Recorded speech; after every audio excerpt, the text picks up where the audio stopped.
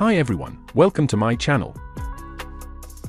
In this tutorial, I'm gonna be showing you how to print without comments in Word. To print without comments in Word, you can do the following. First, open your Word document, if not opened. Click on the File tab from the top left corner, select Print on the right side under Settings. Find Print All Pages.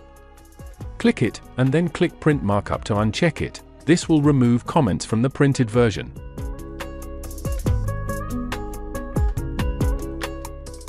If you want to completely remove comments from view, you can try this. Go to the Review tab in the Markup group, change Display All Markup to No Markup. This does not delete the comments, it just hides them for printing.